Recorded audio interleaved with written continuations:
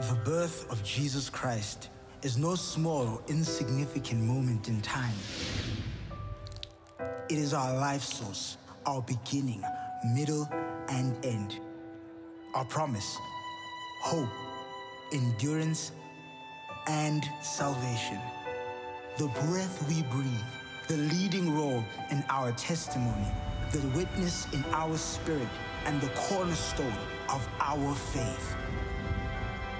The wondrous day Jesus Christ was born is the day we received hope, unrestricted access to God, an invitation into a relationship with the Creator of the universe.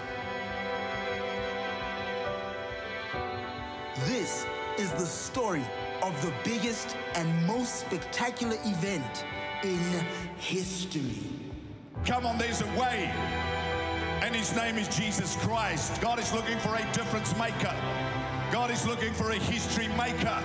God is looking for somebody that will stand tall.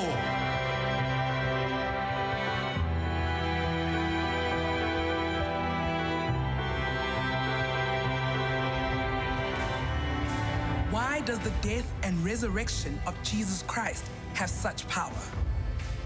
Evangelist Tamron Clintworth, founder of In His Name Ministries, an organization dedicated to both winning the lost and equipping people for the supreme task of soul winning, delves deep into scripture in her new book, declaring and exploring the truths that support the blood, sacrifice, suffering, death, and resurrection of Jesus Christ, and what this truly means to mankind.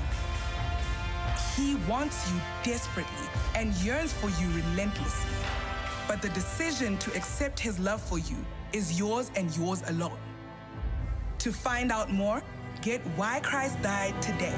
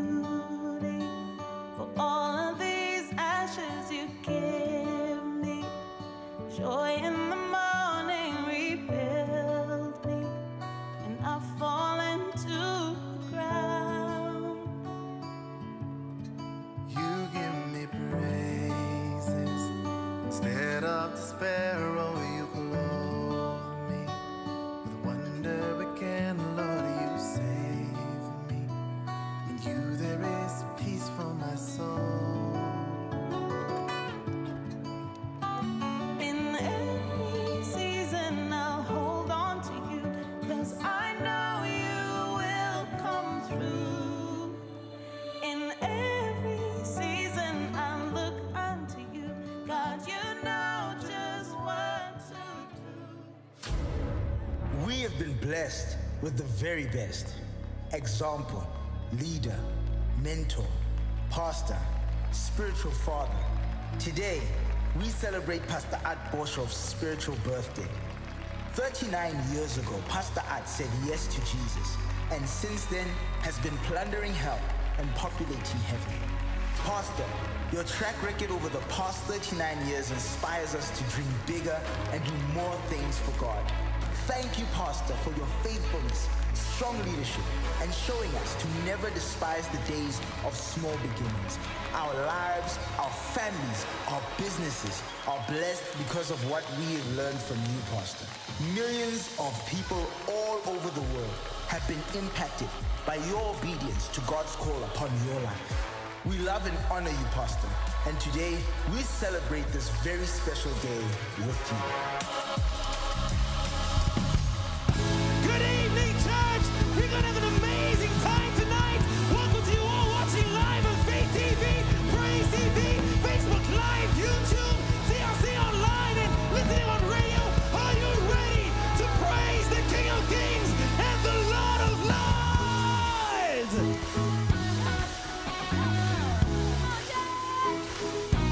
I give you my attention, all my focus, pushing up the limits in this moment.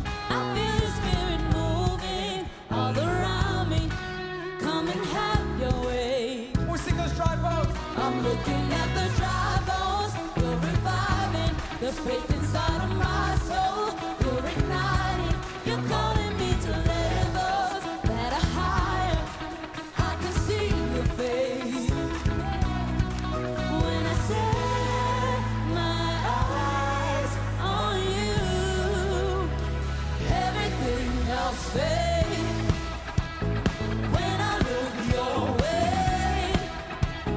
Everything else fades. And when I look your way, everything else fades.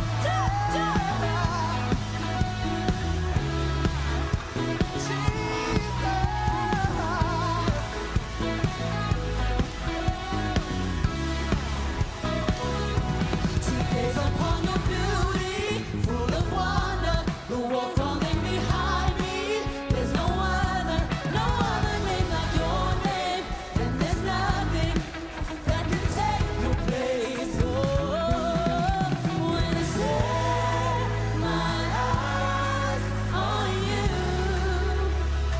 everything else fades. When I look your way, everything else fades. When I look your way, everything else fades.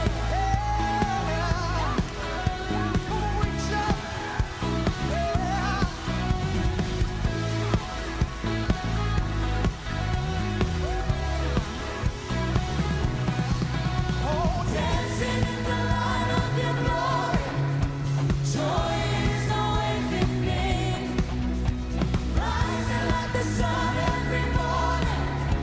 Hope is alive in me. Oh, dancing in the light of your glory, joy is awakening, yeah, rising like the sun every morning. Hope is alive in me. When I set my eyes on you.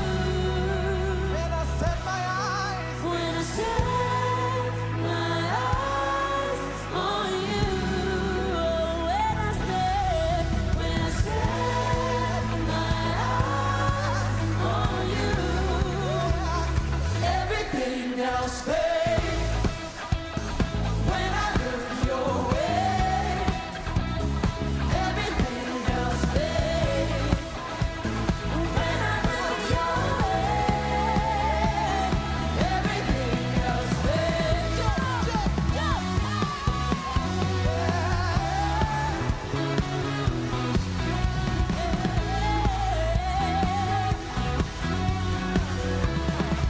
Oh, oh, oh.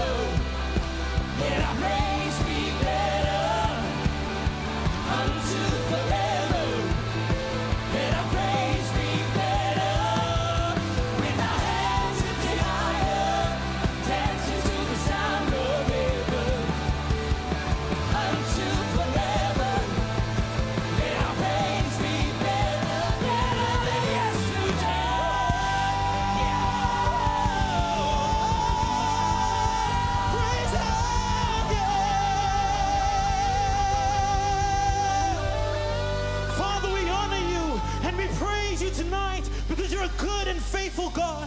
If you need prayer for anything, there are pastors and leaders waiting online to meet with you, to pray with you. God will answer your prayer. He's faithful in every single season. So Vantage, you please connect with us as we continue to worship. You were there when my heart was stranded far away from home, when my scars ran deep and I was all alone, when I filled this void with things that took my soul. You were there when darkness took a hold of my heart, when fear gripped my soul and tore it apart, when life became too much and felt too hard. You were there, searching, never giving up on me, knocking at my heart relentlessly, saying I am here, here to set you free. And I'll sing of all your goodness, I'll sing of all you've done. There's no way I would have made it if it wasn't for your love. When I find myself surrounded, I praise you without fear, 'cause I know that you are here. You were there, standing in the fire next to me, when there was no way out, you split the sea, when the giant thought he had the victory. You were there, you opened up my eyes so I could see, when you spoke peace to calm the storm in me, and you sacrificed your son to set me free.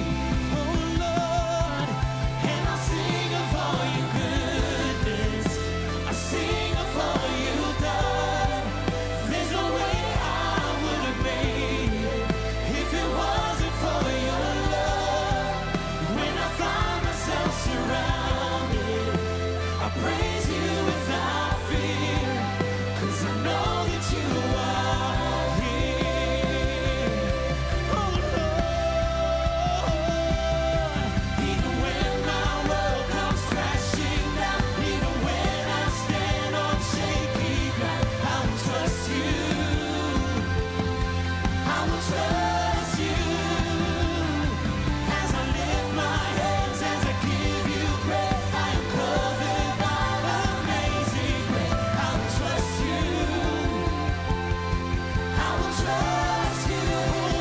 Even when my world comes crashing down, even when I stand on shaky ground, I will trust you, I will trust you. As I lift my hands, as I give you praise, I am covered by amazing grace. I will trust you, I will trust you, I will trust you, I will trust you, I will trust you.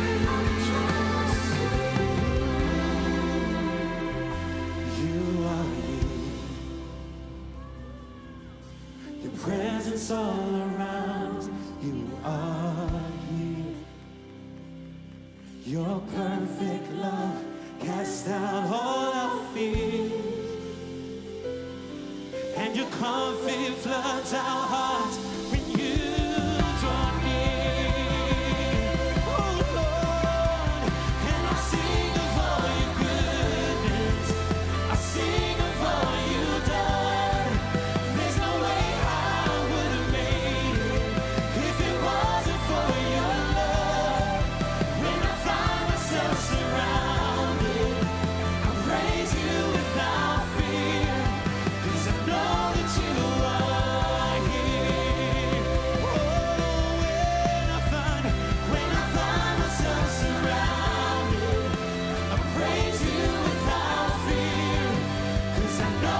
you are here. And I'll sing for your goodness. I'll sing for you've done. There's no way I would have made it if it wasn't for your love. When I find myself surrounded, I'll praise you without fear, 'cause I know that you are here. I know. 'Cause I know that you are here. I know you're here, Lord. I know that you are here. I know that you are here. Oh, when I say the name, 'cause when I speak your name, darkness has to flee. When I speak your name, I have authority. When I speak your name, mountains have to move. When I speak your name, chains are breaking loose. And when I speak your name, hearts are being healed. When I speak your name, storms are being stilled. When I speak your name, demons have to flee. When I speak your name, I have victory. There's no other name by which I am saved. There's no higher name but Jesus, Jesus. There's no other name. You're the truth and the way. There's no higher name but Jesus, Jesus. When I speak your name, darkness has to flee. When I speak your name, I have authority. When I speak your name, mountains have to move. When I speak your name, chains are breaking loose. When I speak your name, my heart will start to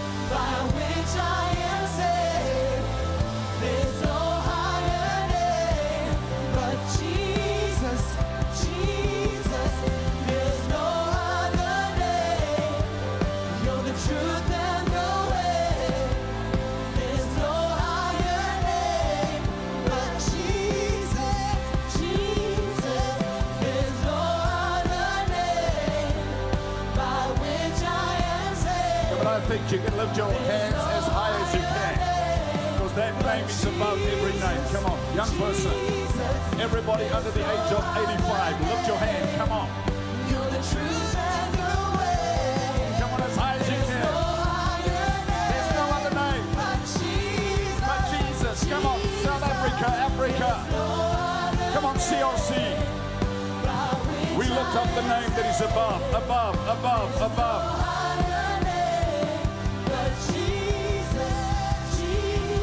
One more time.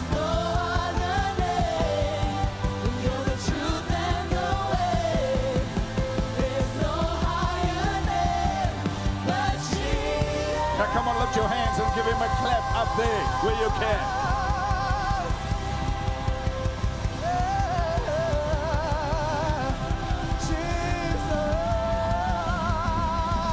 Oh, come on, we're lifting up that name that is above every other name. We're lifting him up above every other situation. Come those thousands in Bloemfontein, in Johannesburg, Cape Town, Durban, Quebec.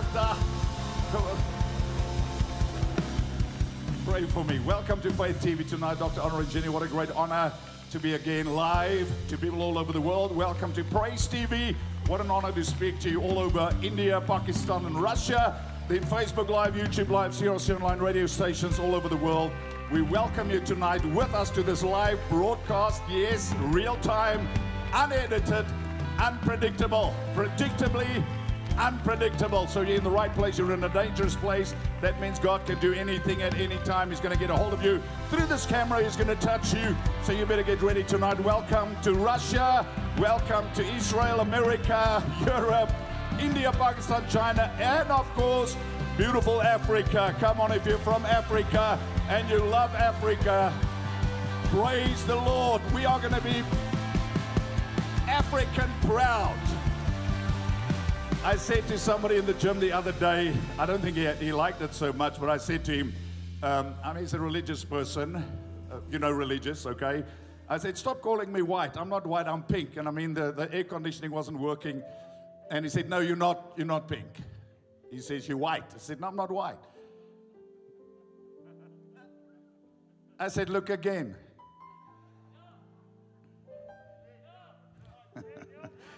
My name is Adam, and Adam means red dust. So I'm sorry, I wasn't made from white dust. So we don't celebrate skin pigmentation in CRC.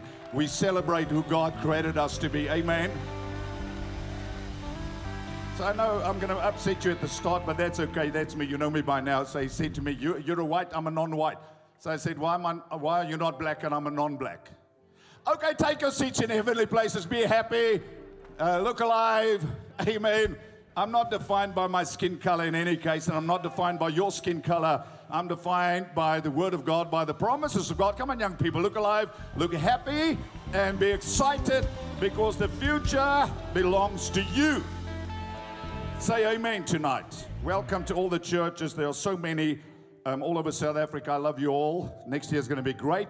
It's going to be fantastic. So I want to continue to speak to those who are interested in having an amazing 2022. Okay, for the rest of you, you'll be ready for 2022 by the time I'm finished tonight. And my message, very simply, how high you will jump is up to you.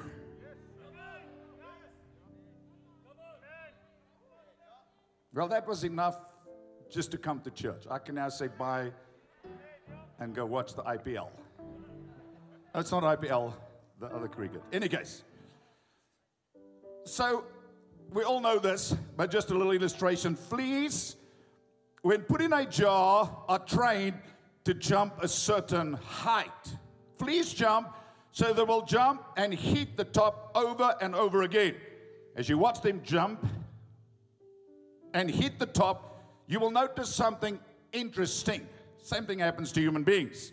The fleas continue to jump, but they are no longer jumping high enough to hit the top.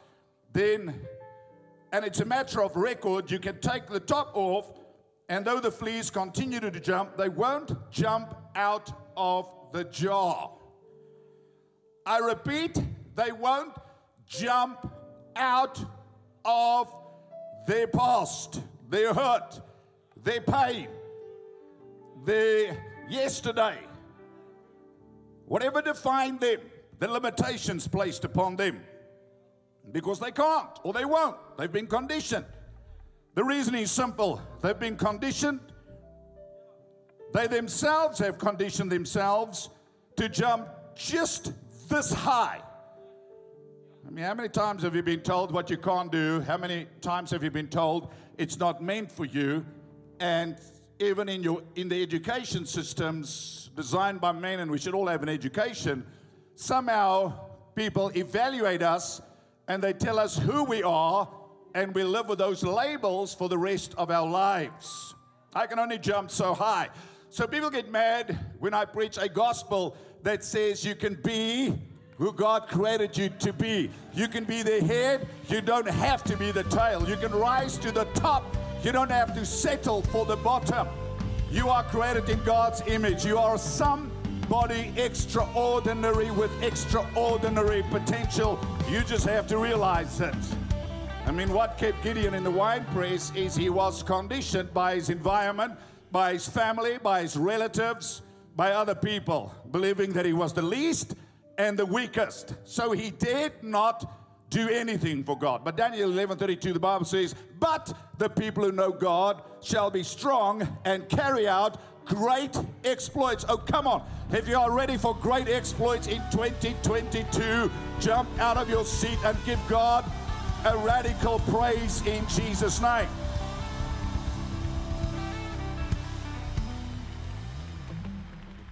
Many times, people do the same. They restrict themselves and never reach their potential. As Rick Godwin also says, the grave is the place with the most unfulfilled potential.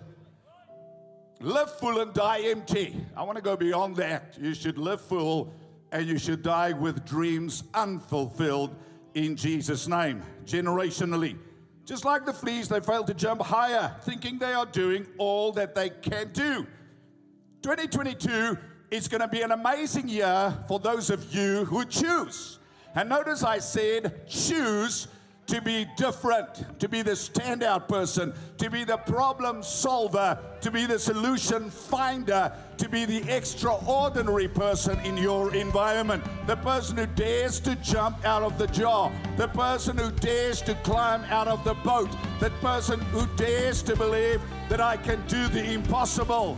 That people say, because the Bible says in Mark 9:23, that if you can believe, all things are possible. If you can believe. Doesn't matter what God says about you.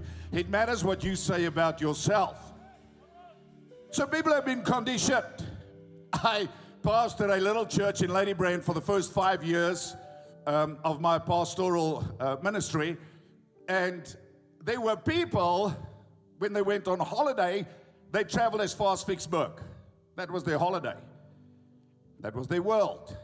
That's a big world, 70 kilometers. Hey, believe that I love you. We started there. But back in the day, people would travel as far as Marcelspoort. Oops. Or they would travel as far as a caravan park next to Bloemspruit. That was it. Nobody went any further because they were conditioned. This is who we are. This is what we can expect. This is the kind of holiday that we can afford. Amen? I mean, I was shocked when I found, and I do understand our historical background, but I'm not even talking about people that were oppressed by apartheid. I'm talking about people that actually owned cars and people who could actually go to the sea. But they would never venture beyond their comfort zones. Comfort is not your friend. Average is not your friend. Good is not your friend. You know, when a girl says, that's a good guy, you better get worried because you're not the guy she's going to marry, okay? She wants a great guy. She doesn't want the good guy. Some guys are just too nice. You ain't getting the right wife, okay?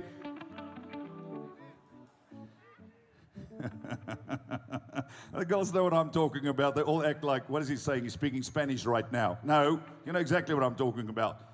You don't like nice.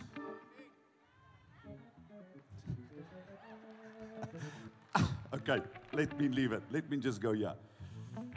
So, people have been so conditioned to think less of themselves and to think below themselves. I mean, I always stop people when people do down talk. Something I don't like and appreciate when people tell me who they're not, what they can't do, and they belittle themselves, and they talk down on themselves as if they're doing who a favor. Remember, as a man thinketh, so is he. What you think about you, you will project to others. You decide how people see you. You make up your mind how people evaluate you. Nobody has the right to evaluate you. So when you go for that job interview, you better dress up and you better show up and you better be better in your attitude and more excellent in your dress and more prepared, and your smile, even you have to fake it, your smile better look real and better look bigger in Jesus' name. Nobody appreciates somebody with life owes me something. Nobody appreciates this generation on planet Earth that is called entitlement. I don't care what socialism says. I don't care what the people are trying to accomplish beyond and behind this COVID to turn our world into a socialistic place where we're all equal and level. Let me tell you something. We're equal in God, and we all come out of a womb, and we don't all have the same upbringing. We don't all have the same start in life. But when you discover God, you discover yourself, and you can make up the ground. You can make up the difference. You can run past people that had a head start before you if you choose to leave your past behind and you believe what God says about you. The Lord is with you, mighty man of valor. Think about Gideon for one moment. How long did he sit in the wine press? We don't know. He was filled with cynicism, doubt, unbelief. He was defined by his environment. He was defined by his family, like David, by people's opinions. But what did he do? He believed God. The Lord said, the Lord is with you, mighty man of valor. And then Gideon said, oh, if the Lord is with me, why this, why that? Why was I born in this culture? Why did I grow up an orphan? Why? God never even entertained the conversation. All God said was, go in this might of yours and go save Israel. I created you.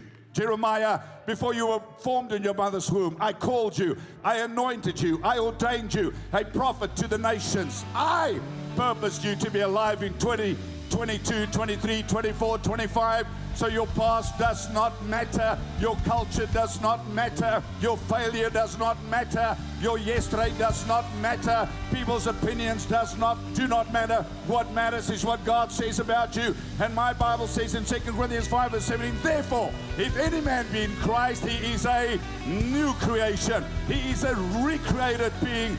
Old things have passed away. Behold, all things have become new. Oh, come on, it's time to feel a little bit good about yourself. Stand on your feet and give the Lord a little bit of a praise twirl or anything. Just look alive and look like you're ready for the future in the name of Jesus. How many we taught all the time to feel bad about ourselves? And people offer promotions based on condition. And often people have to lose themselves to get ahead, and they have to compromise to get ahead, or they have to take a bribe to get ahead, or they have to find a sugar daddy to get through university. It's not what my Bible says, and we're going to talk about that tonight. You be you, and you fall in love with you, not to the place of narcissism. You love yourself, and you respect yourself. The greatest gift you can give yourself is self-respect, and no person in the world has the right to take away your self-respect. No boyfriend, no girlfriend, no man, no boss. Nobody else has the right to take away no husband, no wife has the right to take away your self-respect. No parent, no teacher has the right to take away your self-respect, which should be rooted in Christ. Because the minute you lose yourself, you're in trouble, my brother. The minute you have to dress low and behold to get the contracts, you've lost yourself, my sister. I mean, I was pastoring in Bloemfontein, and somebody from the church in Pretoria came to visit me. Pure lady, pure. But she came and she dressed in one of those low and behold dresses. I said, what's up? She says, oh, Pastor, you know, you want men to sign the contract,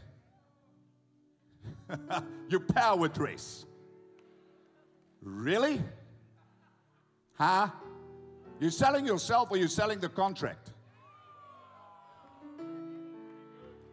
You're selling yourself or are you good enough to get the contract? Hello? Hello?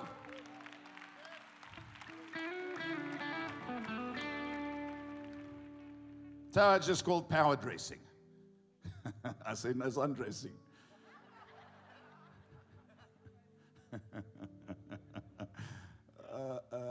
Ooh. I mean, if people only see you as a body, it's not a good thing. And if people can't see you for who you are, they can't look beyond the outer. Because God doesn't even look at the outer. He doesn't even treat you according to the outer. The minute you allow people to exploit the outer, they control you. They own you. They manipulate you. And they will limit you from your destiny because you have lost yourself.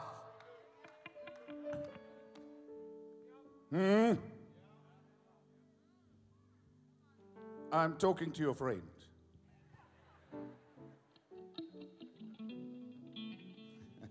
I mean, this is, I know this might sound very unkind, but my PAs are very good. When somebody comes from counseling, they say, okay, now before you see the pastor, just cover up quickly, please.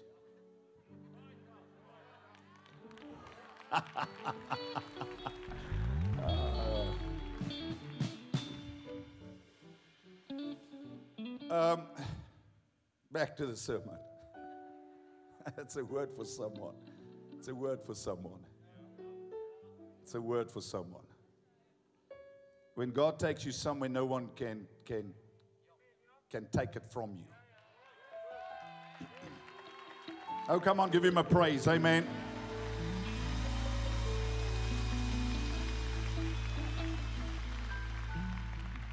So there are those, you know, in spite of every recession, in spite of every difficulty as we've had with this COVID pandemic, there are always people who make money, and people, even in our church, many people that I've spoken to, they're doing better business than ever. And they all have one common factor, it's attitude. Positive. They seek opportunities. They're optimistic. They don't speak negative about everything else that's forced down their throats. They're resilient.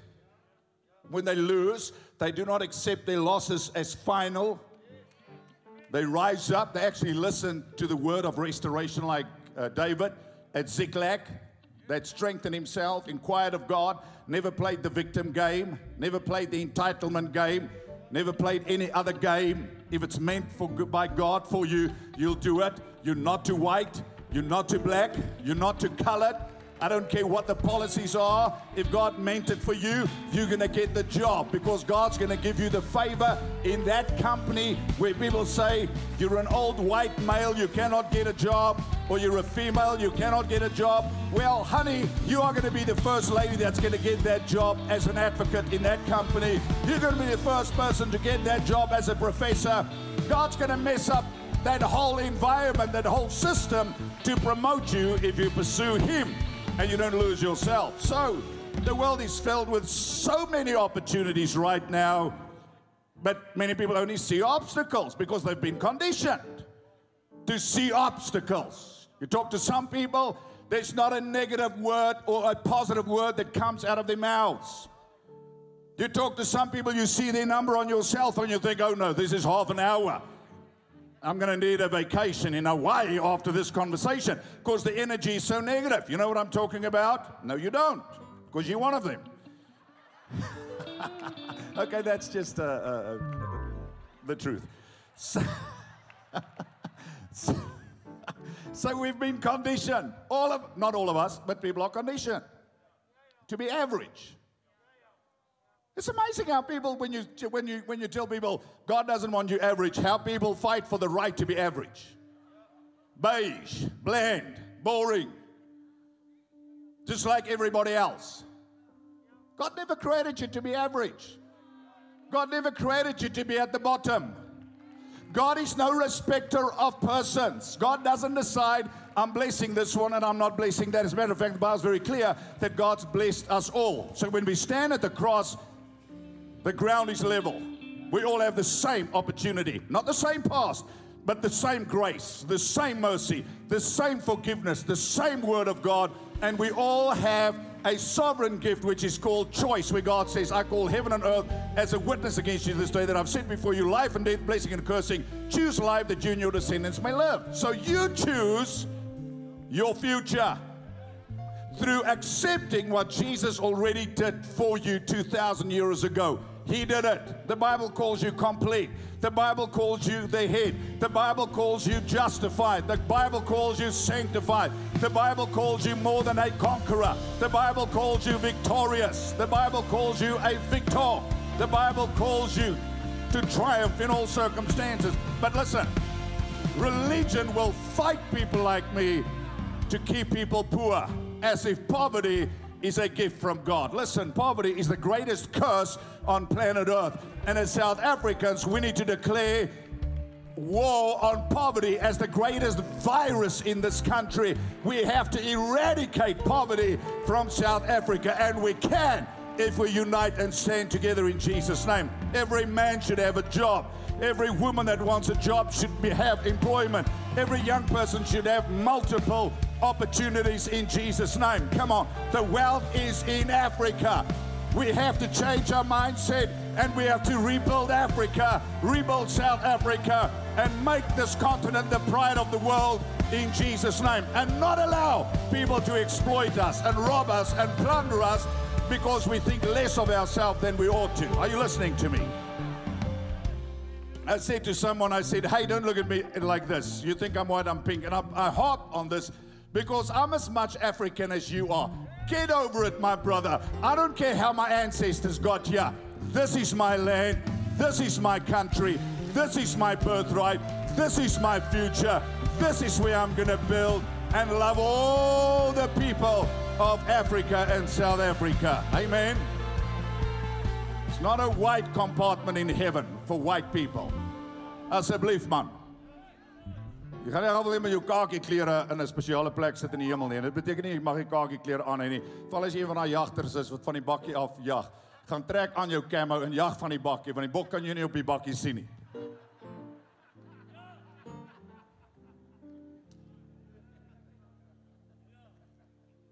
Ons gaan jag. Nee, julle gaan bier. Ag, ek bedoel julle gaan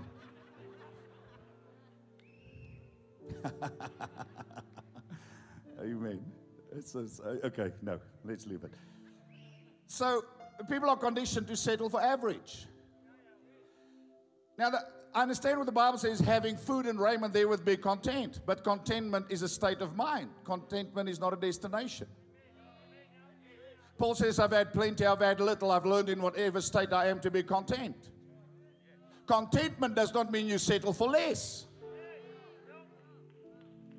Contentment is an attitude. Whether I have or I do not have, I'm content. I'm victorious. My emotions are not up and down based on the state of my bank balance. But don't tell me I live in a squatter camp where there's no electricity after 28 years, thanks to this great government, and I still don't have running water and sewage, etc., etc., and I have to be content. No. No. I'm not going to be content. I'm content as a human being. I'm content as a child of God, but I'm not content with my environment. I'm not content with poverty. I'm not content with potholes. I'm not content with bad service delivery. I want change, and I'm going to be the product of change, and I'm going to be the instigator and the initiator of change in Jesus' name. So don't pacify me with the super spiritual nonsense to say, well, just be content with the hand that life has dealt you. No. I'm not content with the hand that life dealt me or the deck of cards. I'm content with what God promised me, which is His word. Thank you very much. And I'm going to access what God has for me by faith in the grace of Jesus Christ. I'm not going to be a settler. I'm not going to be a happy camper. I'm going to be a climber. I'm going to be a mover. I'm going to be a shaker. I'm going to be a water walker in the name of Jesus Christ, because I have God on the inside of me. And hey, all this God did was to create this universe. And He still is creating the universe. And so can you exercise that creative potential.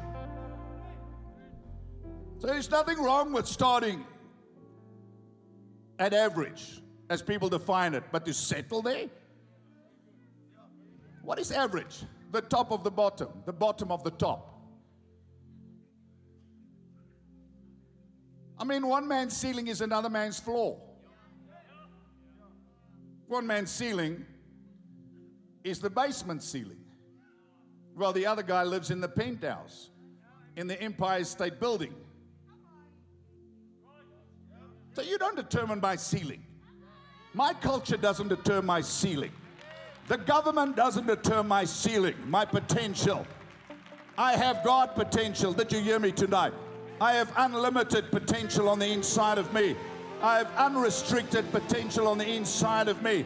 I have to tap into that potential through who I am in Christ. We're talking about your Christ potential, your Christ life, with His wholeness, with His completion, where you know who you are.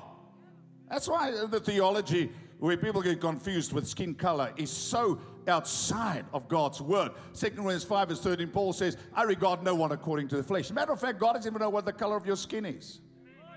Sorry. Because the Bible says it doesn't look on the outward appearance. The Bible says it, not me. I don't care what the politician says. I don't care what the company policy says. If God meant for you to be the CEO, you're going to be the CEO. If God meant for you to climb to the top of the ladder, you're going to climb to the top of the ladder. No matter how jealous people are, no matter what your brothers do, no matter what the haters do, no matter what people conspire against you, there's no delay that can cause a denial from God. There's no detour that can stop what God has for you. The only thing that can stop you is you, my brother and my sister, by not believing what God says about you and by not being everything God called you to be and more. I tell my staff sometimes, and we have over 300 work in our church, just in the ministry, I say to them, I believe in you, that's why I employed you. Do you believe in you? Doesn't help I believe in you more than you believe in you. Doesn't help I see all this potential and you just see this. So how does God see you? God doesn't see you limited. God doesn't see you as a little worm. Somebody that just is second hand. No. The Bible says you hail from God. You were born not by the will of man, but by the will of God. You were predestined by God. You are His workmanship, recreated in Christ Jesus for good works. That's what the Bible says. So what do you believe? You believe what the environment has told you? You conform to the world, and the Bible very clearly in Romans 12 verse 2 says, do not be conformed to this world, but be transformed by the renewing of your mind, that you may prove what is that good, perfect, acceptable will of God for your life. Because everybody has an opinion, but you better get the right opinion. You better get God's opinion. Because until your mind doesn't change, your life is not going to change. Until you don't change your mind about you, nobody else will change their mind about you. So you have to become that original. You have to become that woman that God created you to be. No matter what you've been through. Love yourself enough, man. I mean, woman. Love yourself enough. Let go of yesterday. Do not repeat the mistakes of yesterday. Do not let another fool define who you are. You decide, this is who I am.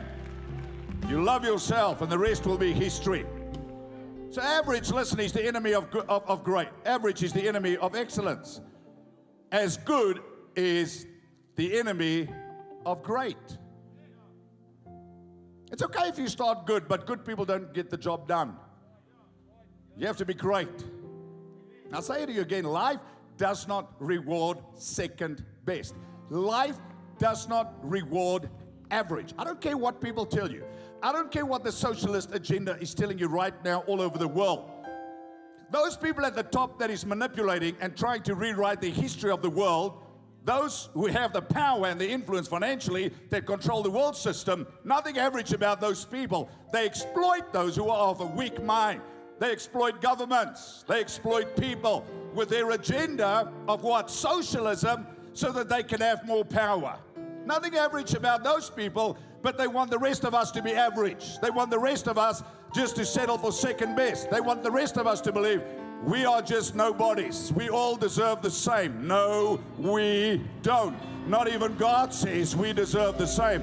The one that works harder is the one that's going to get further. The one who solves the problems is the one that's going to get ahead in life. The one that sees the opportunity is the one that's going to head in life. Nowhere in the Bible does God reward people for sitting on their fat, lazy, blessed, behind assurances and doing nothing and just shout, gimme, gimme, gimme, gimme. Hey, your name isn't Jimmy. You better get up, get over your past, and become the man, the woman that God called you to be, and take the future that God has for you with both hands in Jesus' name. I mean, God never sent a political leader. Send a savior to do what? To save you from yourself. First, sin. Secondly, all the things you've been through that has conformed you into who you are today. That's why when you study the epistles, the number one thing Paul addresses again and again and again and again and again and again is what? Identity, rooted in grace. Identity. How to walk in identity, renewing your mind, being filled with the Holy Ghost. You can't be listening to Radio Jive and just watch Channel O, MTV, whatever it is, and listen to all that garbage and think you're going to have a great mind, because what you sow to your mind will determine your thoughts.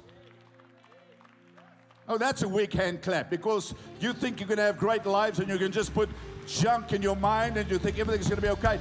Everything's not going to be okay. You better listen to me. You're not going to have a great harvest if you plant weed and you plant everything and whatever. No, you pluck out the weeds, right?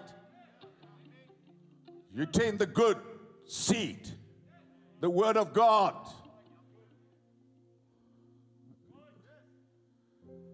I haven't started. Tell them on TV.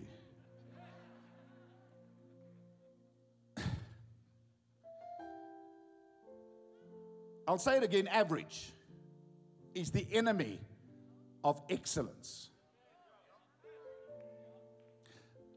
You know, people walk in our church and they don't even see the excellence. And they forget the time when we sang, you won't even know what I'm talking about, young people. Like, you don't know what a record player is. You don't know nothing. Because you so push a button and you access Google and the whole world, and you become lazy. But back then we had a transparency machine. Remember that? Huh? And you had the lady there that, and it was always the fat lady. No, I'm sorry. I'm sorry, I'll rephrase that. Forgive me, Jesus. It was always the lady who couldn't keep a beat. And she could never put that transparent, look, it drove me nuts, because I'm excellent. I just don't like a mess. So, I think God also doesn't like a mess. We'll talk about that now when the TV's gone. So, they would always put that transparency skew. Dan staan sy daar, and she's lost in herself, and I'm thinking, can't you see? I can't worship God. There's no excellence here. No, but it's just like, hey leef hier in my hart. Jesus leef in my. And hey, by the way, my first band, believe it or not, was a person on a piano accordion. Piano accordion. Me, musician. I played in the Free State Youth Symphony Orchestra, saxophone, musician. You don't have to clap hands for me, I'm just telling you. That's why you see me get agitated sometimes when sound isn't right, etc. Because things for me just have to be perfect. You just hear nature and everything is perfect, harmonious, except a hardy-da.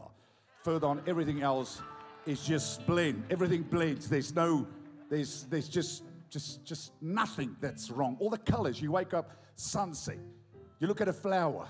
Everything in nature testifies of excellence, who God is. We see this every day. And then our rooms are cluttered, our cars are dirty.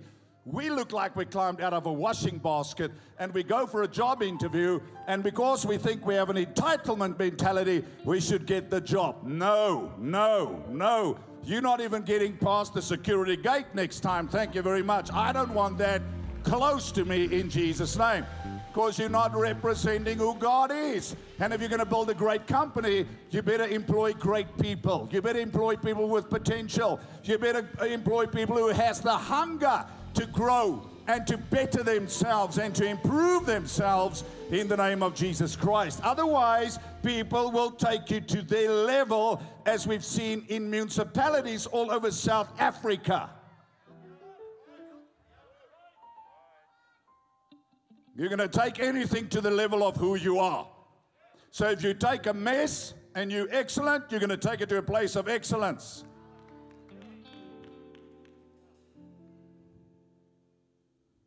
If you're a mess and you're placed in a place of excellence, you're going to mess the place up. Not rocket science.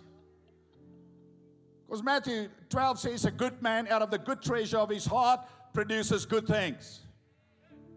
You produce your world through what God has placed within you. Otherwise, we can all play the victim game. I'm a male. I'm a female. I'm white. I'm black. I don't have any education. Blah, blah, blah, blah, blah, blah, blah, blah, blah, blah, blah.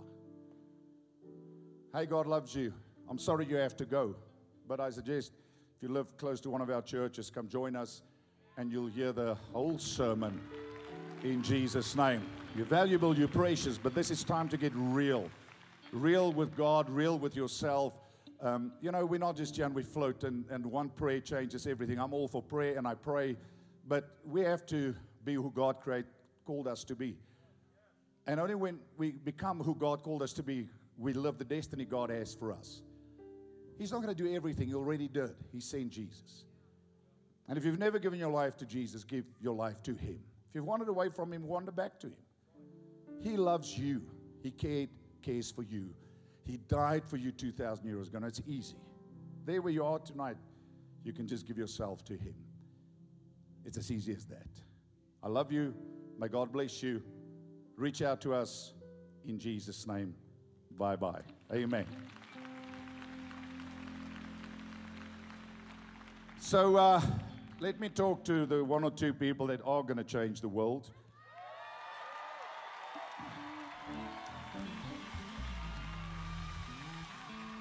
I sometimes think that's why I take time, because I sat in big conferences, everybody clapped, nobody changed.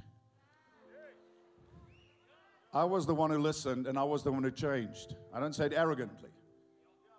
I was the one, when I saw excellence, I brought it into my world. I changed whatever I did. You can't come here and be exposed to this and go back to your world, and your world is a mess. The reason we do what we do is to give you a picture. I could also have built a little shed with 3 little bulbs.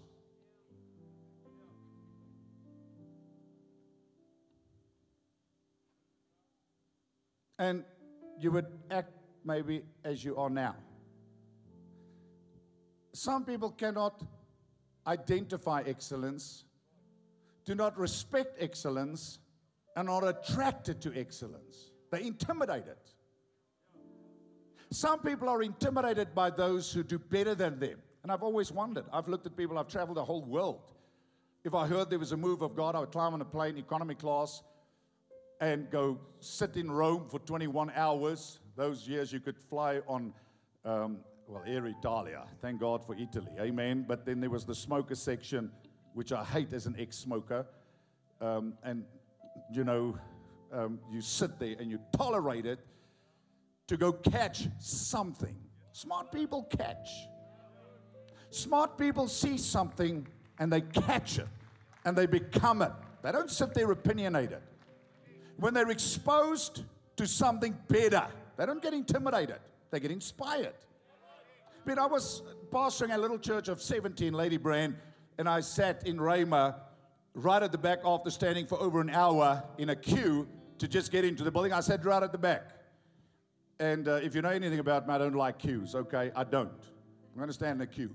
Enough of it in the army, and I don't think I have to stand in a queue when I get to heaven. So I stood in a queue. And then Christians can be the rudest people ever, because I was standing in the front, and then by the time the doors open, you're at the back. They push you, shove you, and I got the seat right at the back. But that's okay. All those who ran for the front seat scored nothing. I didn't say now the people sitting in the front are catching nothing. I was sitting in the back, 1985, and I said, one day, I'm going to do this. Not arrogantly, I just knew it. I observed, I looked, I captured my mind, my heart, and I was sitting in a little place called Lady Brand. Do you even know where that is? I was standing in a queue in a conference once, and this fellow in front of me, I'll call him a fellow out of respect. He looks at me and says, "So brother, where are you from?" I say, "Lady Brand." He says, "Oh, where's Lady Brand?" I'm like, "Who did the dog bring here?" Now? Where's he?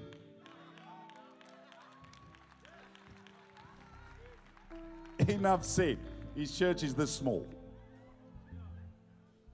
But he had all the fancies. The fancy shoes, the fancy clothes, the fancy charismatic. Just say the right thing and praise God, hallelujah. No, I was smarter. I would listen to the speaker intently. I would write down whatever somebody said that I knew was a defining moment, and I would make it mine, and it would change me. It would become building blocks in my life. I was smart enough to take what God was saying through that person that God was using. And I was always attracted to somebody ahead of me, not intimidated. Now there's people with churches, every school, all 20 people, 30 people, but they'll never put their foot in a larger church or in a conference because they know it all. If you want to go somewhere in life, find somebody that are light years ahead of you. Did you get that? You want to go somewhere in life, go find somebody that's much bigger than you, much better than you, more excellent than you, that have done things that you have not even thought about, and go study that person's life and go learn from that person if you're half smart, so that you can also get somewhere in life. Amen? It's fine to say we observe God, but God uses people.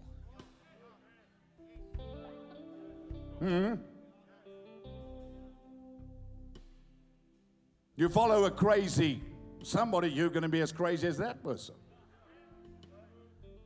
Some of you are more passionate about your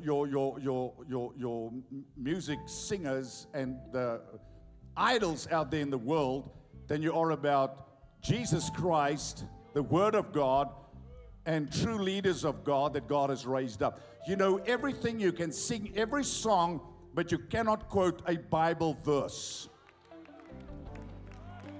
The music goes, you sing. You know all the words, but you can't quote a Bible verse. And the Word is your future.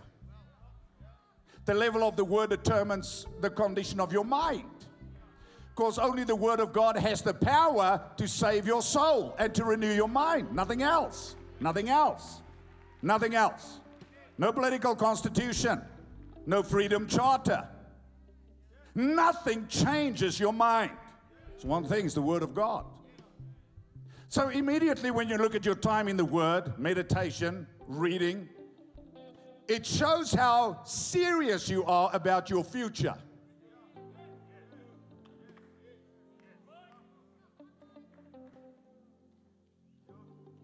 Because you don't just change this by somebody laying hands on you. I mean, if God gave us the power, we could cast people's minds out, right, and get them a new mind. But He never gave us the power. He gave you the power to transform your mind or renew your mind. You renew you. You improve you. You better you. Not through mere motivational talking. Because motivational speakers will not sustain you. The only thing that will sustain you, and the only power, the only instrument that has the power to reconstruct your paradigms, your thinking patterns, the grooves in your brain that are formed scientifically through repetitive thinking. The only thing that can change that and rebuild that is the Word of God. Nothing else can. Nothing else can. Not a prophet blowing on you. Not a prophet throwing a handkerchief on you. I do it as well. I'll blow on you. I'll spit on you. I'll fall on you. I'll stand on you. I'll do whatever it takes to get you to change. But you ain't changing, my dear brother, until you've renewed your mind. Until you've changed your mind, you're not changing your life. You're not changing your future. You're not changing your tomorrow. You're going to go back to the same place. You're going to go back to the same place, Africa. I mean, Africa is a wonderful place. We have some of the greatest leaders in the world when it comes to the power of God, and yet the poverty is the highest in the world. Why? I was preaching in a conference. A great friend of mine has got the biggest church in the country, influential, and it was just miracles, miracles, miracles, and I'm all for miracles, okay? And but you don't live by miracles. And then I just realized, if people don't change their minds, the miracles, you're going to stay poor.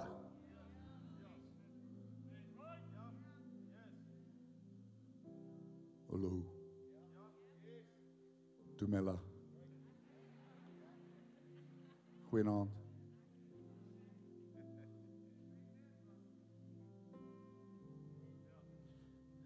You don't change, you will be exactly where you are right now until you change. No matter what conference you attend, no matter how much corporate time you do. So when the anointing of God comes upon you and you spend time in the presence of God, it's for God really to get your attention, right? It's for God to change your heart. But you don't just need a heart change to live life that God has for you. You need a mind change. You need your thinking patterns reconstructed because you live out of your soul. You live out of your soul. As a matter of fact, the Bible says in Hebrews, the only thing that can discern between your thoughts, your soul and your spirit is the Word of God, which is, that's where the heart is, the seat of man. It's where your spirit and your soul comes together. Your soul being your intellect, your will, your emotions. You live out of that. You don't just live out of your spirit. So you get saved in your spirit, and the Word of God is food. 1 Peter 2 verse 2 is newborn babies desire the sincere milk of the Word that you may grow thereby. Matthew 4:4, man shall not live by bread alone, but by every word that proceeds from the mouth of God. That is for your spirit man, right? You have to eat. Spirit of man, Proverbs says, sustains him in the time of infirmity, calamity, sickness. So you have to have a strong spirit. But you cannot just have a strong spirit and have an unrenewed mind. There's a lot of people like that. They're very anointed, but their minds are unrenewed. Their minds are unrenewed. They're anointed because the anointing of God is the gift of God that comes upon you for the benefit of others. Listen, that anointing does not change you. What changes you is the Word of God. Nothing else. That means meditation, which means to ponder, to reflect, to utter, speak, mutter, to repetitively say to yourself. You have to reconstruct your thinking patterns until you believe what the Word of God says, till your thoughts come in line with the Word. Because you can say the right thing. I had a parrot. I told the parrot to say certain things, but you know what? The parrot could only be a parrot. So people are living like turkeys, and God's called you to be an eagle. And you are born again. You are saved. You have an anointing. The gifts of the Spirit operate through you. But that's not the dimension you live in. You have to deal with your soul dimension as well. You have to get your mind renewed. You have to get your thinking patterns renewed. You have to begin to think the Word of God, and the Word of God has to be your reality. That means you have to shut other influences, and you have to turn up the volume of the Word of God. The music you listen to, the programs you watch, etc., etc., etc., etc. You have to almost give your mind an overdose. Flood your mind for your mind to change. Are you listening to me? Huh?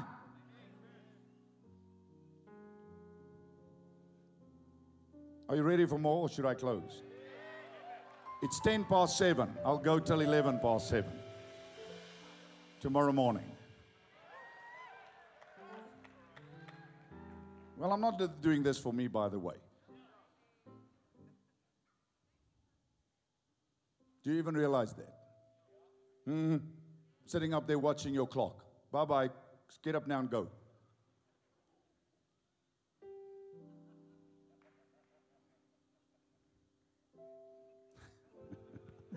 Okay, here we go.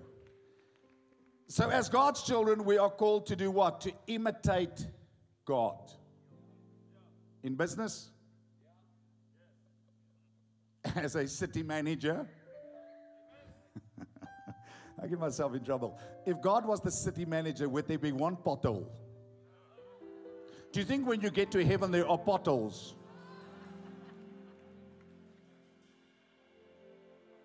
Do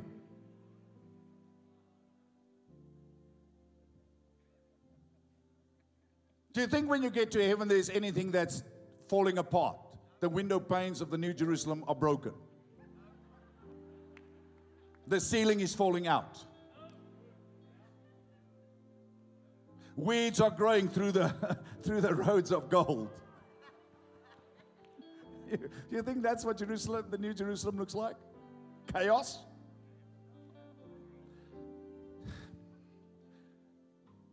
So excellence, listen, has nothing to do with culture. Excellence has everything to do with self-respect. Excellence has nothing to do with culture. Excellence has everything to do with self-respect. So let's talk about self-respect, and then we have to talk about your private life, your appearance. When last did you bath?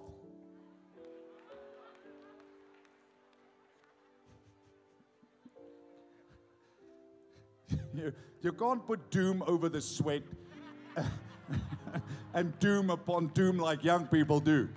They come back from the gym and they don't shower, then they just go put doom on. And then they take the girl out. Sis man, sis.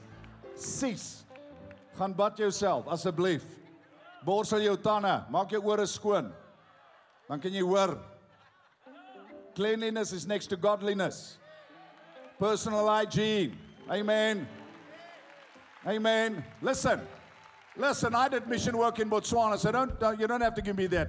I was there for 3 months, and we stayed in little tents in Matopi, Makalamabedi, Kumaga, Rakops, up in the Okavanga Delta, etc., etc. And I lived in a little tent, but I bathed every night. You say how? I had my bucket, and I got water out of the river, risked the crocodile. And I stood in the bucket and gooi seep, kyk hierso, want ek like nie vuil nie, okay? En ek het myself gewas. Want you don't need a shower to be clean. You need self-respect. Amen. You just need enough self-respect to be clean. You can, if you've got 2 shirts, you can wash the 2 shirts and not be like the Europeans that when they serve you, you can smell sweat upon sweat upon sweat upon sweat. When those waiters come, you lose your appetite. So excellence, before we can even talk about excellence in our business, excellence in our companies, We have to talk about personal excellence, personal appearance, being the best you. Loving yourself to be the best you. Because you become you, or your reflection in your world. As creation is a what? Reflection of God. Creation is a reflection of God. Your world is your reflection. Your bed that you've not made up this whole weekend.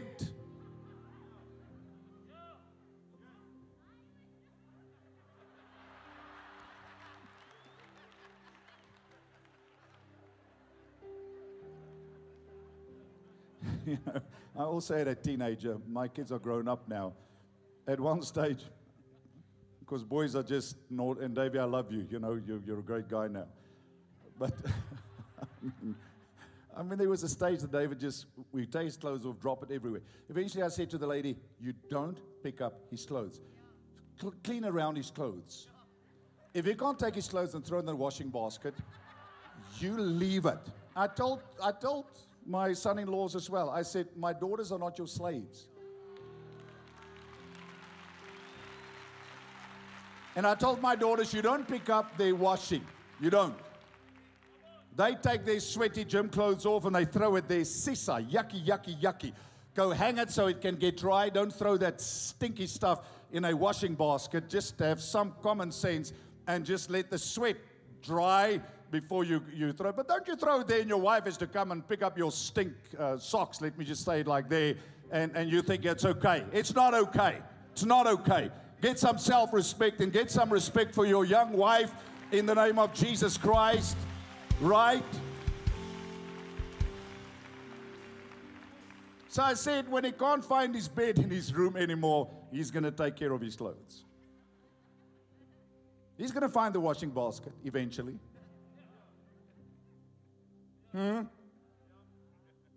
Self-respect. I can't even go beyond this because it doesn't matter we talk about trying to build everything and change everything, but you go back to your car now and there's still hamburger papers of last Sunday in your car. What the heck? You're praying for God to give you a job.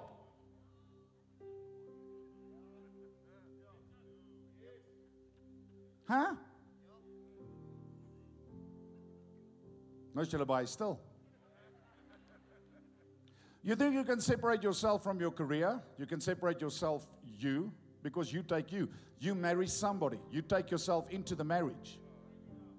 You take yourself into a business. So if you're not you in Him, as I said earlier, people will exploit it. People will read your vulnerability. People will see your weakness. People will exploit it. And then apart from that, when you get employed by a company and you have no discipline, self-respect, you're going to bring your chaos into that company, and I don't allow it in my world. My little world, I don't. Don't tolerate staff. And I've told them, my staff, no, you don't come and bring your chaos into my world. You don't bring your problem mindset into my world. I employ you to be a problem solver. I employ you to be an addition. I employ you to change the scoreboard. I don't employ you to pay you a salary. I employ you to do what nobody else can do and to do it better than anybody else can do if they were employed in your place. Can you say amen tonight? Come on, you know what I'm saying is the truth. Why do you think some people I have to close now? Okay, I don't have to, but I want to. How many people, why do you think some people are headhunted all the time and other people get no job offer? Qualified the same, their CVs are out there. But you know, people talk about you out there. You're not just talking about me. There are people talking about you. So there are some people that are headhunted. Not because of their skin color. But because when they were employed in a company, they brought such a difference in junior management, middle management, senior management, executive, that people started speaking about them. Now people said, I want somebody like that. So what do? They make an offer. They hunt you, headhunt you. They buy you. They make you a better offer. Why? Because you're better than everybody else. You're a cut above. You're a notch above. You're excellent. You're above average. You're a problem solver. People hear about it and they say, that's the kind of person I need in my company. That's the kind of person we need in our business. Come on, those of you that employ people. I know that most of you are young people, but you better get this. Because people talk about you. People say, don't ever employ that person. That lady's got the worst attitude ever. She's always sulky and morbid, and she brings a depressed spirit into the workplace. Nobody wants that. As employers, we want to get rid of that. Yes. Even if you're the tea lady, your attitude, serving that tea with the greatest attitude will eventually get you a junior post in that company. Then they will send you on courses because of your attitude. No quick, no miracle, no go from tea girl to directorship. No, it's a journey. And as you improve yourself little by little, as you grow, as you enlarge yourself, you enlarge your treasure, you become a better individual, a more confident individual, and you let go of all your victim-mindedness or mindsets or entitlement, and you just become the standout person. Then people will say, that's the go-to person. That's the go-to person. Let's get that person a promotion in Jesus' name. I mean, I came to Pretoria. I had a lady work in my house, a little place I lived in, and she worked there, and I thought, no. This lady's got hopelessly too much potential. And she was brilliant at what she did. But I said, no, she's got too much potential. So we put her on an admin course, and now she works in the church in administration, brilliant attitude, etc., etc., etc. Because I could see that she's way, I'm not saying anything is inferior. I mean, the guy that kept my garden never looked as good as this when he kept my garden. But I could see this guy has so much in him. He's always reading the Bible. He's excellent. He works as fast as 3 other people, etc. So what did I do? He's now one of the pastors in our church from being a gardener. He's now one of our pastors with one of the fastest growing zones in our church. Hallelujah. Because he wasn't walking around there and saying, I'm defined by my job. He gave dignity to the job because he never lost his self-respect. And I knew I'm losing a good person in my garden, but I knew that God had something much better for him. God wanted to take him places, and one day he's going to have his own church. Listen to me now. He's going to have his own church, and he's going to have a great, great, great church of thousands and thousands of people. Listen to me. He's here tonight. You're going to see it, and I'm going to tell you that day when that happens. And he started as my gardener, replacing the previous gardener that frustrated me beyond what is reasonable. I always believe you never have to give anybody the same instruction twice. If you have to give anybody the same instruction twice, they're not a good employee. If you have to repeat an instruction,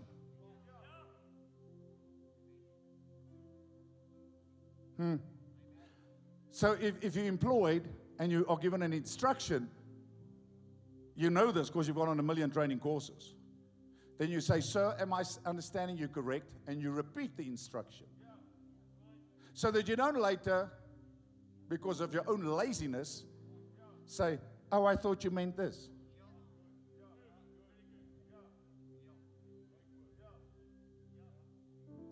I know you just want revival. Shondai, Hyundai. But hey, And I am going to do that because I'm going to be the first one to Hyundai and Hyundai and run around the building, etc. But at least I still have a brain and I understand that the Hyundai is to empower me to use my brain and to apply myself and to be the best me that I possibly can be, to use my gifts, my talents, my ability, and to build something, listen, that will be for the glory of God, which means excellence. Excellence. For years and years and years, people looked at the church and people said, ach nee man, the church is just like the lowest. And that's not what God wants. God wants the church to be elevated. That means you. You should be the employee of the year. You should take the prize for the attitude. You should take the prize for the new employee of the year. You should be the one that the directors talk about in your absence and say, 3 years from now, we are going to promote that person. We're going to fast track that person, etc., etc. That is the attitude that the Bible requires from us. That is what God rewards, not the young man that sleeps in bed till 10 o'clock in the morning and just think one day things are going to happen. No, it ain't. Not until you change your clock from 10 o'clock to 5 o'clock. You get some self-discipline. You make up your own bed. Get some self-respect. Go do something. I mean, work is not a curse, young people. Before God gave Adam a wife, He gave him a job. He gave him a career.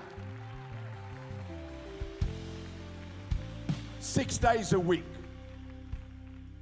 6 days a week. Today people just want time off, time off, time off, time off. They had to work Adam, without sin. I mean, people think work is part of the curse. No! Adam was created to work. Then God gave him a wife. So don't marry a guy that doesn't have a job.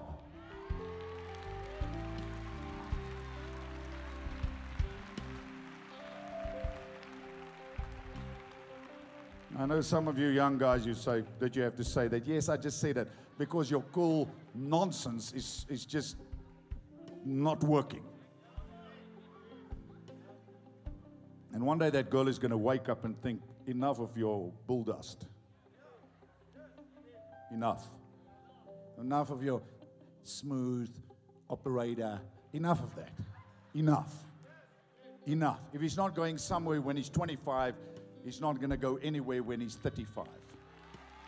So, I'm not saying if he's still studying. I know I'm losing some brothers here, but you better wake up, my man. You better wake up. 19 years old, I was a lieutenant fighting a war in Angola. 19, man. 23 years old, I'd already built my first church building in Lady Brand, a beautiful thatched building that's still standing today. 29 years old, I built the first church in Bloemfontein, 4,000-seater. Then expanded it now to 6,500 seats, etc., etc., etc., etc. So you're sitting 30 years old and you're still sucking your thumb. Somebody has to tell you the truth.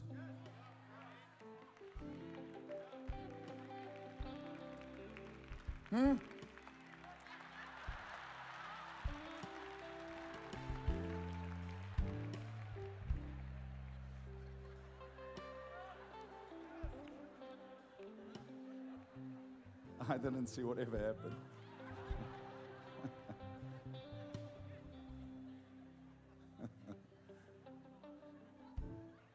What are you waiting for? I'm going to say it again. I finished school when I was 17. 18, I became a lieutenant in the army. 19, I'm fighting in Angola.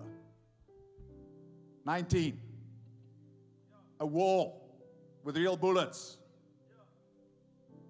Overseeing a platoon. 40 lives. 19.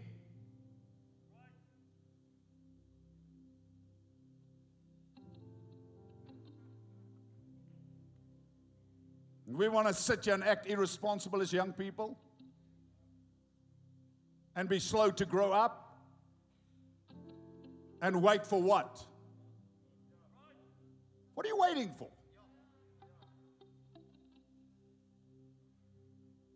Maybe there's one young person that wakes up tonight. I pray to God you are, because I was that young person.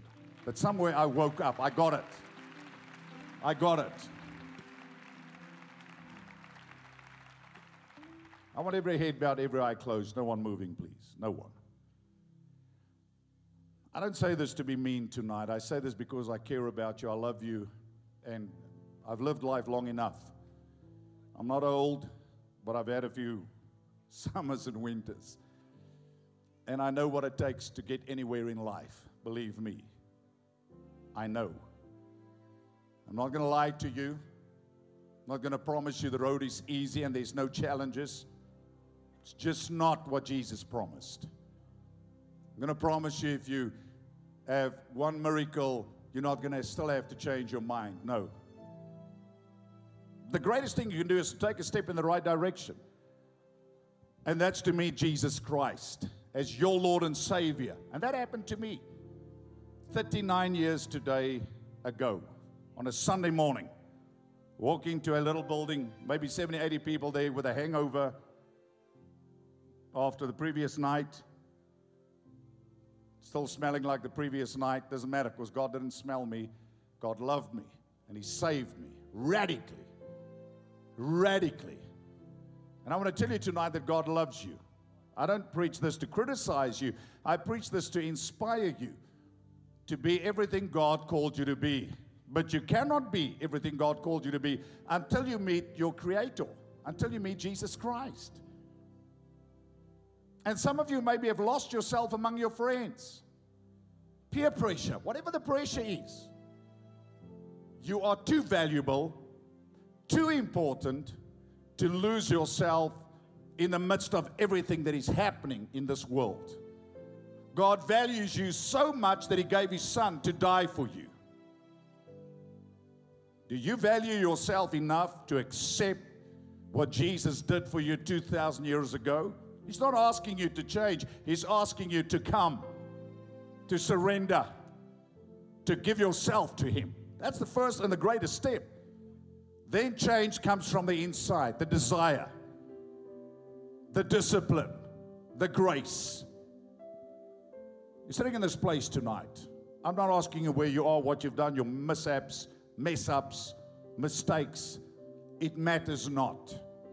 What matters is this moment that you are standing before the throne of grace and a God that loves you, that cares for you and about you and your future, and that offers you life. You're sitting here tonight there in Bloemfontein, Johannesburg, Kimberley, Windhoek, Gaborone, Durban, Cape Town, Potchefstroom, Bethlehem, all over. Many, many, many thousands gathered. You're not here by accident. That means right where you are. God brought you here for a divine encounter. And tonight all you have to do is just surrender everything to Him. Give it all back to Jesus. Put your life back in His hands. Get serious about this walk with God again.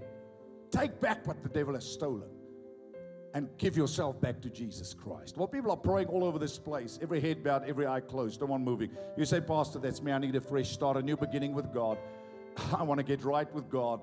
I want to surrender all to Jesus. If that is your desire, wherever you are, whoever you are, quietly, I want to pray for you. If that's you tonight, just slip your hand up. I want to say a prayer for you before we close this meeting. Raise it up all over this place. Raise it up, up, up, up, up, up. Thank you. God bless you, bless you, bless you. God bless you. God bless you. Come on, He loves you. Thank you, thank you, thank you. Thank you. God bless you, bless you. Many of you. He doesn't judge you. He gives you life, man. Amen up there. Many young people. God bless you, bless you. I've said this many times. I sat in that building on the 14th of November, 1982, when I was 7 years old. And my two friends sat there. And they also had the opportunity. They never gave their lives to Jesus. Their lives turned out a mess. Somebody invited you here tonight to one of the churches. This is your moment. It's not by chance. So before I pray, you say include me in that prayer. I want to surrender all to Jesus. Then just raise your hand quickly. Now, in Jesus' name. Slip it up. Slip it up. Thank you. Thank you. God bless you. Thank you. Thank you. God bless you. Bless you. Bless you. Bless you. Bless you. Bless you. Listen, look at me, please, everyone. That's all of you. God loves you. God loves you. There's one thing we can't doubt is the love that God has for us. There's another thing we can't doubt is God's ability to put us back together again. And we need it, all of us. That's what grace does. That's what Jesus came to do. Luke chapter 4, verse 18 and 19. To heal you, deliver you, set you free. Only He can do that. So many of you raised your hands. I'm going to pray for you in a moment. But first, please, if you'll be kind, to all stand to your feet, please. Except those in wheelchairs. Everybody else stand to your feet, please. Just stand with me. Then all over this place, I know it's huge.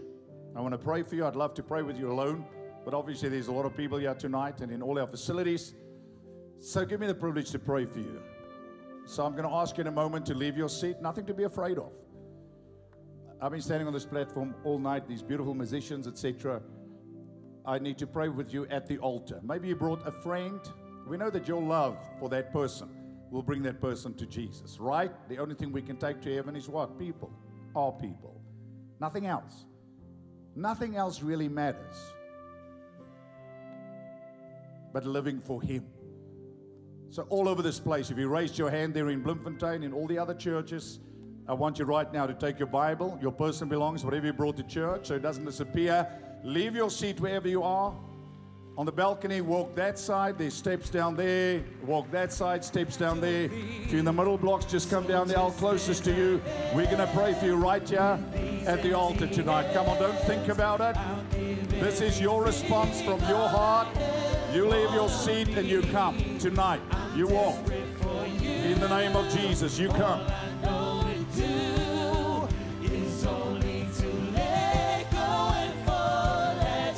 Come on. So just as I am, with these empty hands, I'll give everything, all I have, all of me. Come on tonight, you follow that voice in your heart tonight. That's God working in you. That is the Holy Ghost. I cannot change you. You come as you are.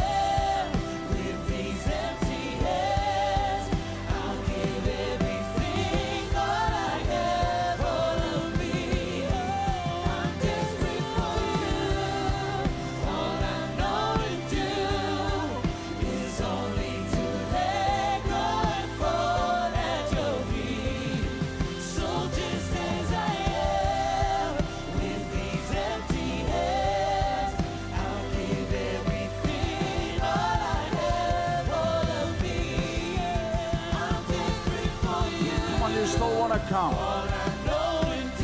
There's a stirring inside. That is the Holy Ghost. Come on. Walk to that altar tonight. They're in Johannesburg. They're in Bloemfontein. Walk. Come on, young person. This is where your life will change.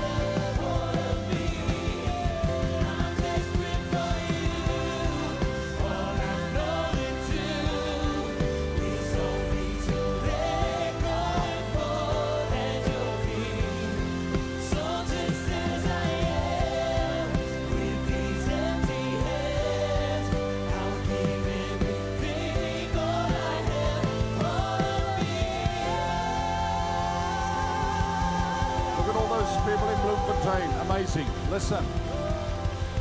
You know what's amazing about God's grace is not just our little theologies that we speak. It's actually experiencing the grace of God. And if I think 39 years ago where I was, people don't like to talk about the conversion experience. I don't, because of my life. Bound by alcohol, marijuana, mandrax, racism. Ja. Daai jare was ek ver regs. So regs soos jy gekry het. I was a hater. You understand? Don't let it offend you. Jesus saved me.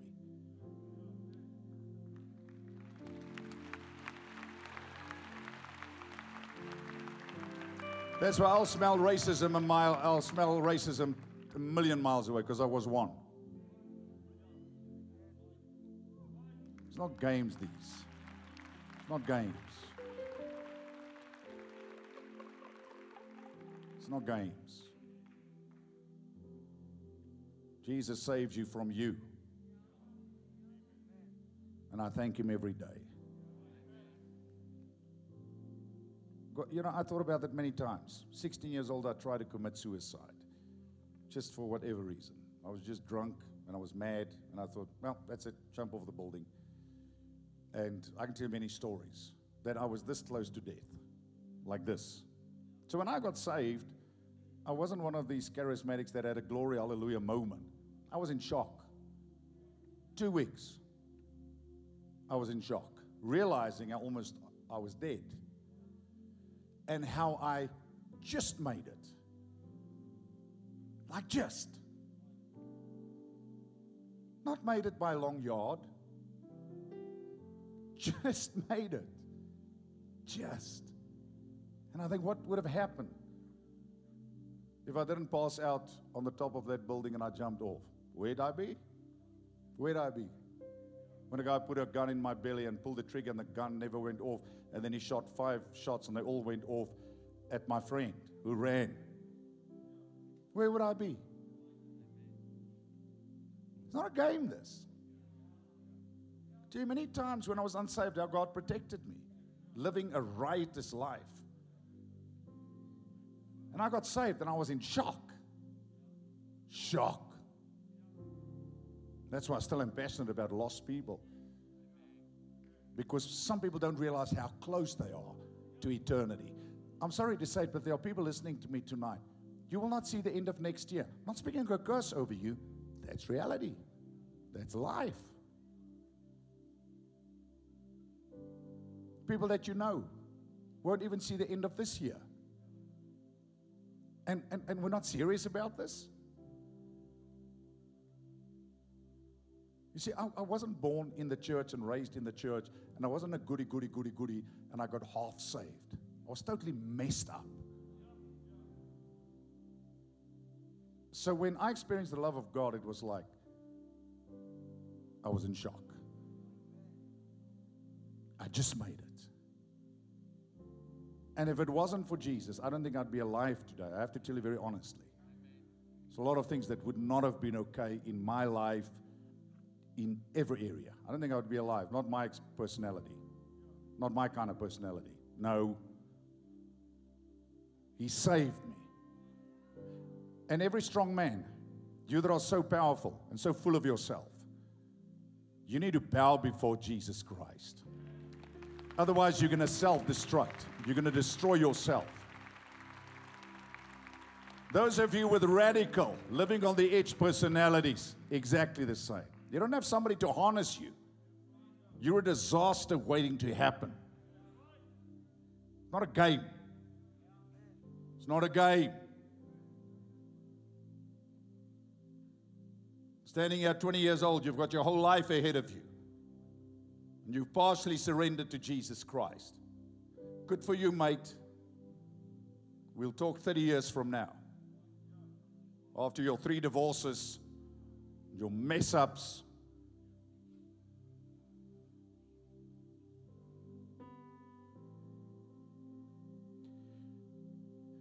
What a great honor to pray with all of you. So one thing I know is that Jesus loves you, and He takes anybody and makes somebody out of their lives, something out of their lives. Amen. Maak nie saak wat jy gedoen het nie. Maak nie saak wat gister gebeur het nie. Really doesn't matter. So I want you tonight, just put your hand on your heart, all of you, please. Just pray this prayer tonight. All over South Africa, pray this right now. Say, Lord Jesus, tonight I give myself back to you. I thank you for the love that you have for me. Thank you that you died for my sin. I believe you are the Christ. I believe you rose from the grave. I believe you are alive. Tonight, I surrender my life to you. I accept you as my Lord and Savior. Thank you for a new beginning and for a fresh start. I receive your love. I receive your forgiveness. I receive my freedom. In Jesus' name. Amen and amen and amen. Thank God I'm free, forgiven, freely.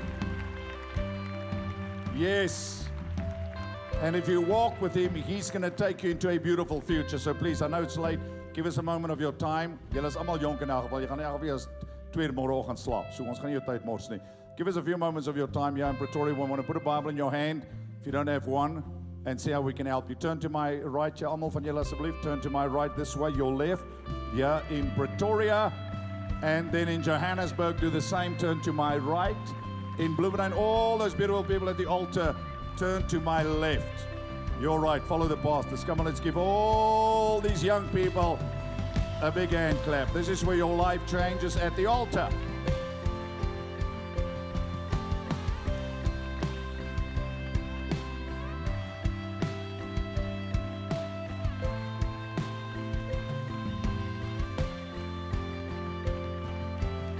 Next year we're going to go big with our harvest. Amen. We're going to have stadium events bigger than ever.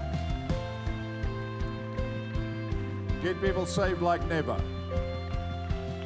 Amen. I talk to young people all the time. They say the clubs are full, 3,000. Bring your world to church, man. Bring your world to church. Just do what the politicians do. Just bring everybody.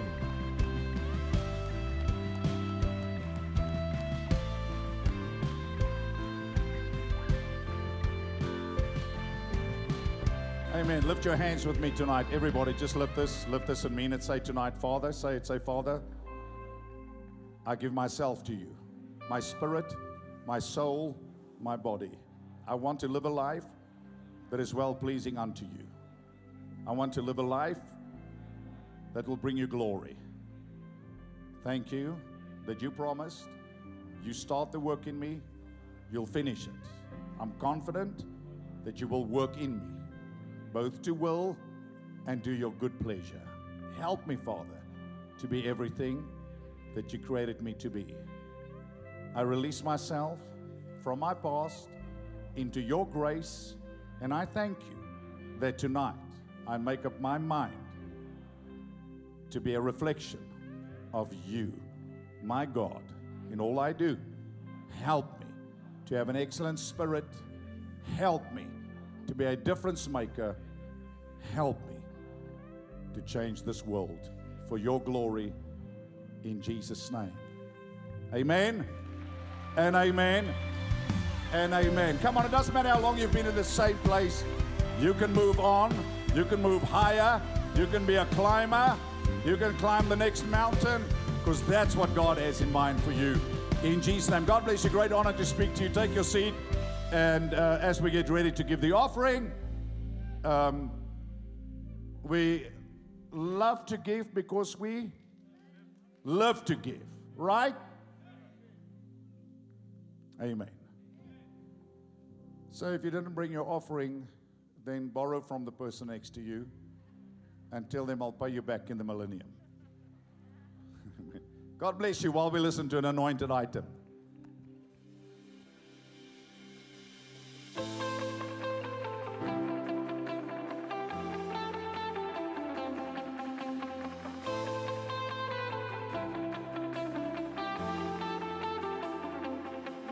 When it looks like I'm surrounded by the enemy, and it feels like hope is far beyond my reach, I know the battle, I know the battle, I know the battle. The battle is yours. I know the battle, I know